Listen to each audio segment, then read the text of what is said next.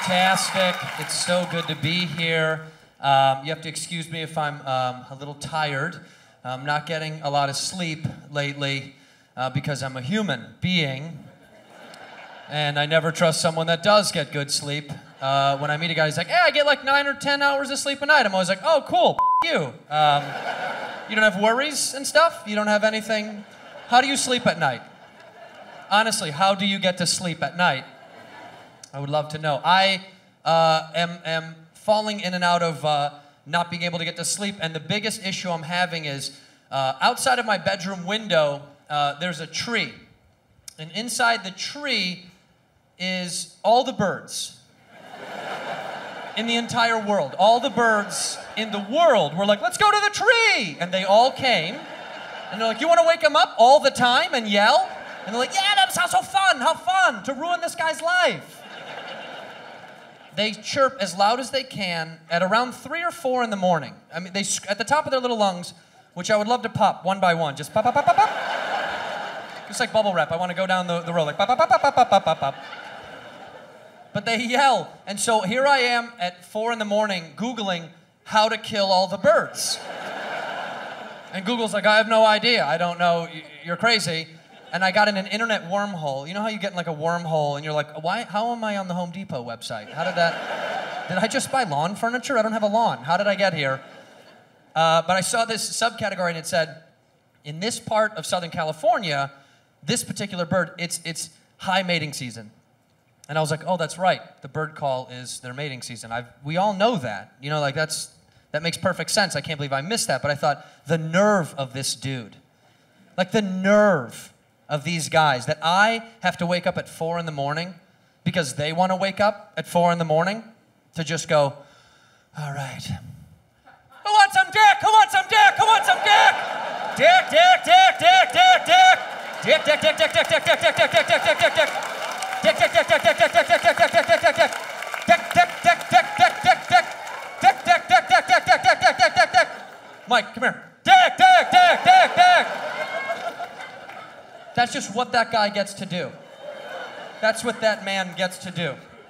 Just scream it out loud. And then he just gets to wait. You realize he just gets to sit there and wait until a female bird catches literal wind of it flying by and goes, oh, yes, I'm wet, wet, wet, wet, wet, wet, wet, wet, wet, wet. Wet, wet, wet, wet, wet, wet, wet, wet, wet, wet, wet, wet, wet, wet, wet, wet. She flies to him, they make it the love, that's how they do that. Brilliant creatures. What are we doing talking to one another? What a waste of our time. We should just walk into a bar and be like, no, no, no, no. Fine, fine, fine. And then go home. Right?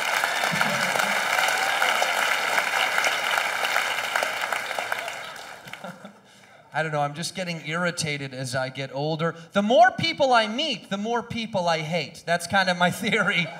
Like, you know when you hold a door for somebody and they don't say thank you and you're like, oh, cool, I should just be able to kill you now. Like, I should just be able to take you out. We don't need you anymore. I held the door for you. You didn't say anything? I should just be able to have a leather pouch with stones in it. And no thank you? Okay, sounds good. That's what you get. That's what you get. That's what you get. Just say be a grown-up, say thank you. Minimal stuff gets under my skin now. It's like the smallest thing.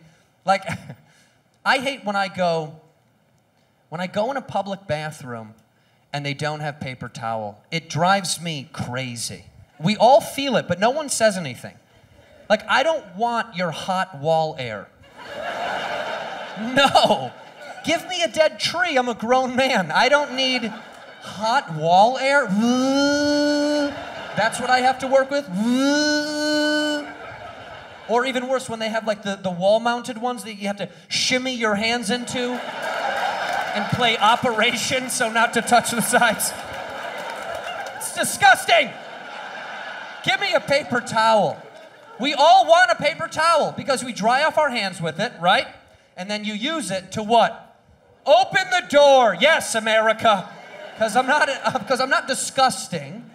So I grab the paper towel, I dry off with it, And then I open the door, I wedge my foot in the door there, and then I grab the paper towel, crumple it up, I look down to my right, and if there isn't a trash can there, I just throw the paper towel where the trash can's supposed to go. So the establishment knows, guys, that's where that goes. You think I'm gonna reach back? I don't know. No, I don't think so. I love to see other paper towels there. I'm like, we're here, we're here! Kids are just getting too soft. Like I picked up my buddy's kid from this park and this playground that he was at, and it's so sad because I looked at the playground, there was nowhere to get hurt. Like, there was nowhere for tetanus to be caught. I was like, what? Come on, where's creepy, rapey Phil? Like, there's no one. It was the safest playground I've ever seen in my life. Everything was plastic. It was really cute and nice, and there was like cut up rubber on the ground for them to land on. And I was like, this is exactly the opposite of what my playgrounds were like when we were kids. Do you remember our playgrounds? I don't know what wackadoo team of engineers was making our playgrounds, but they wanted to kill us. They wanted to hurt us so bad. They were just in a room like, all right, we got to make a playground. Let's go make a slide. I guess we got to make a slide for them. Hey, is it going to be sitting in the sun all day long? We should make it out of metal. Make it out of metal. Yes. Make it out of metal. Yeah, it'll burn right through their little Umbro shorts. They'll just get on it and just skivvy down and just blood trails all the way down the slide. Oh, it'll be hilarious. What about in the winter? Oh, it'll be an ice luge. It'll be an ice luge. What's going to slow them down at the bottom? Probably their face. Their faces will slow them down. They have these diabolical machines. They're like, go get me a truck tire. Put some rusty chains on it. I want a big piece of metal that just spins around for no reason. Yeah, what's it gonna... Oh, someone will just die on it for sure. Or my favorite was, go get me a huge piece of wood, a big 2x4. We're gonna put a bar in the middle of it. It's just gonna rock up and down. And the sole safety of an 8-year-old kid 10 feet off the ground will just be some other 8-year-old kid. You think he's gonna jump off when his buddy, no, no, no. The whole time you were like, you having fun, man? Can't wait to break your hip.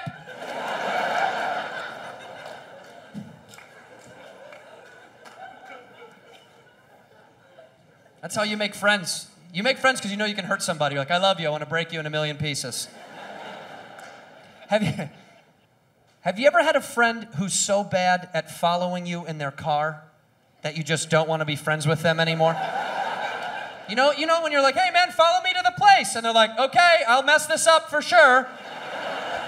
My buddy Nick, I love him to death, but every time I'm like, just follow me. You have one job. Follow my car in your car. And he's like, okay.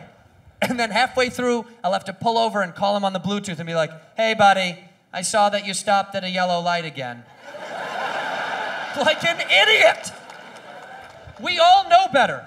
Green, go. Red, stop. Yellow, go. Everybody go as fast as you possibly can. I want to get out of my car sometimes and yell and be like, come on, come on, come on, come on, come on, come on. Come on, this doesn't matter. Let's go. And he was like, yeah, dude, okay, I obey traffic laws. You don't. And I said, you're right. He's right. I don't. For the majority of them, I don't, because they're bullshit. They're so dumb, they're made up, and we're like, okie dokie. We just respect them for no reason. They're made up. When I get to a 4-way stop sign and there's no other cars there, I'm not gonna stop. Ever. What am I stopping for? There's no other vehicles there. It's a question. Stop? No, thank you. Thank you, though. I appreciate your input, but I'm just gonna keep on rolling. We're the youngest country in the world, and we think that we can do it better. The rest of the world, if you've ever been outside this country, they have roundabouts. Roundabouts is what they have, right? And America was like, no, no, no, we're gonna f that up. Roundabouts make perfect sense, yeah? Like a little British guy gets in his little British car, and he drives up to a little British intersection. He doesn't stop, he yields, he slows down, looks to his right, and goes, no cars, off. Bap, bap. Off to sweep a chimney and save England. There he goes. It's like when I get to a no right on red sign, you know those ones, like no right on red. I'm always like, for whom? For whom is that? Hey, are you a sign? I'm a man. See you later. My biggest issue is with speed limits. I have the biggest issue with them. A cop pulled me over, and he was like, do you know how fast you were going? And I was like, yeah, I do. That's the car's only job, is to tell me how fast I'm going inside of it. It wouldn't be a car otherwise. And he goes, do you know the speed limit? And I go, never. I never have known. Because I don't care. They change every 50 feet. You want me looking up there or on the road? You gotta pick one, guy. You gotta choose. You gotta choose. And he goes, how do you gauge your speed then? And I said, well, officer, I get in my vehicle, I put the key in, I turn it on, and then I put my foot on the gas thing, and I just go until some shit gets in my way. And I'm like, I gotta get around all this shit. And I do. And then I just keep going until I've reached my destination as fast as I possibly can. If there was no traffic, I'd go 1,000 miles an hour everywhere. Because it's made up. It's all made up. Like school zones in California are 25 miles an hour. 25 miles an hour. Do you think you're not going to kill a kid at 25 miles an hour? You're going to split him in half. You see little light up shoes go flying through the air. Jansport backpacks and 3-ring binders everywhere. 25? It's like, what was that? 7 kids is what you just... You're flying through here at 25. The speed limits on the freeway in California are like 60. 55 to 60. And I don't get it. Why not 160? Why not? Do you think you're going to die less at 60 than at 160? No, you're still going to die, but you're going to see it coming. At 60, you're like, no, but a semi is spinning. Oh my God! Ah! You see your stupid life flash in front of your eyes like, I wasn't worth it! But at 160, you don't see shit, and it's over like that. And you put on a show for everybody else on the road. Look at that, 15 flips! Put some glitter in your trunk, you know what I mean? Whoa! Make the news. Don't make the news, make the news! I came to this conclusion when a couple of years ago, I got to go to Germany, and I got to go on the Autobahn. Do you guys know what the Autobahn is? Yeah. People are nodding already.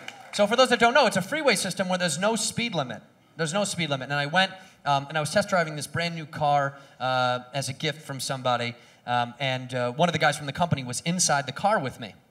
And we're driving on the Autobahn, and he's a tiny little German guy, Klaus, and he's very quiet the whole time. And here we are, we're just driving on the Autobahn, and finally he pipes up and he goes, yeah, so if you want to drive the car, you can just drive the car.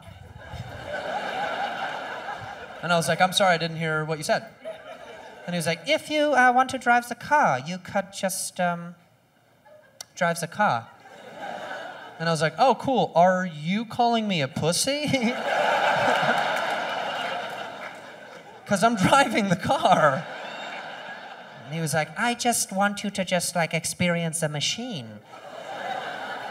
And I was like, do you want me to just like, he's like, just go. Just go. And I was like, yeah, okay. And then I ripped it into gear and we're flying and I was like, this is awesome. This makes sense. These Germans, that's how they figured this out. They built that freeway system and they were sitting in a room and they were all delegating like, how fast should the speed limit be? And they're like, we don't know. What should we do? We don't know. And then the big leader guy came in who's kind of a dick, but like he's kind of, he's forward about everything. And everyone's like, what should we do? And he's like, there be no speed limit. Wherever you want to go, just go. You want to go there? Just go there. Where do you want to go? There? Go there. You go there. You go. You go. You go. Go. Go. Go. Go. Go. Go and kill the Jews. What?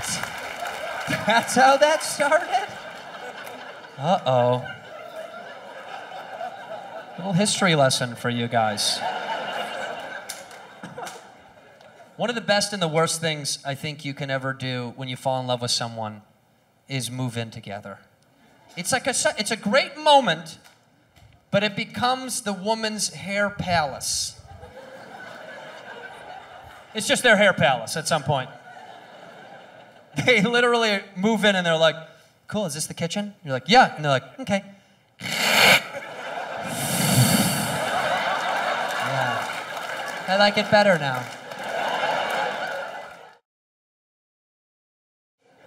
Comedy has been so great to me. I get to travel the world and do this for a living. It's incredible. And I got to go to London, England a couple of years ago, and my experience was not so good.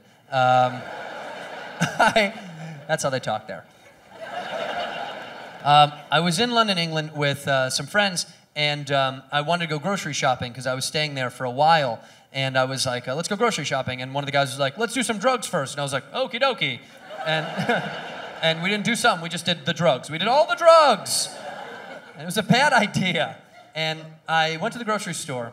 And while I was there, you must know, in England, they do this thing. They say, are you all right? Okay, it's a phrase, but they squish it together. They go, you all right? And that just, it's really quick. It's like, you all right? And everyone goes, you all right? All right. And that's it. And they don't actually care if you're all right. Like, it's like when we say, what's up? Because if you were like bleeding from the head profusely and they were like, you all right? And you're like, I'm bleeding. And they're like, all right. And they'd walk away and not give a shit. But I was at the grocery store and the woman behind the thing was like, you all right, love? And I was like, fantastic, thank you very much. And she's like, all right then, just, you know. And I was like, oh, are we dancing? What are we doing? And the guy behind me was like, all right, mate? And I was like, all right, I'm all right. Everybody knows I'm all right at this point. And there's a weird stagnant air amongst us. And I was like, what is it? What is happening? And finally, this guy behind me smacks me on the shoulder and goes, oi, Ginger! Pack your groceries. And I was like, I'm sorry? And he goes, pack your groceries. And I was like, oh my God. I looked down and all my groceries had piled up. All of them had piled up. And I realized there's no bagger. I looked down the line, there are no baggers to be had. You pack your own groceries in England. Did you know that? No, you didn't. Nobody knows that. You don't get off the plane and they're like, welcome to London, we've got shitty weather, you pack your own groceries. No one said anything to me. So I was like, oh my God. And I ran down to the end and I'm throwing stuff in a bag, violently nervous, because they're all looking at me at this point. And I throw a soup can in there and it rips the bag. And he goes, Ginger does know he's gonna pack us our groceries. And the whole story erupts. Like, Ginger does know he's gonna pack us our groceries. They all came out of the woodwork, like, the Ginger packs us our groceries. Winston Churchill was like, you pack your own groceries. It's like Mary Poppins floated by like, you pack your groceries. I was embarrassed. They were laughing at me. The whole store was having a laugh, pointing and laughing with their British faces like, blah, blah, blah, blah, blah, blah, blah. And I didn't do anything to these people. Nothing. And I was throwing stuff in a bag and I kind of blacked out. I would just like went to another place. I was like, you guys are lucky that I don't have my American bald eagle horn with me. And I would just whip it out and go, and in comes a bald eagle like, what's going on, man? I'm like, these guys are being so mean. He's like, I got this.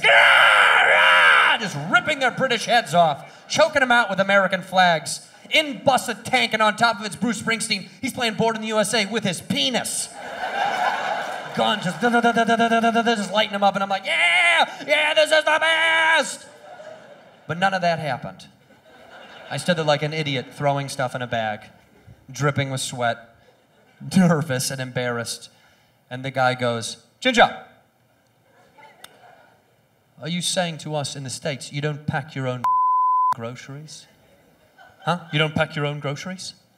And I go, no, we don't. We have old people and mentally handicapped kids that do that. You guys, I'm Andrew Santino. I love you. Good night.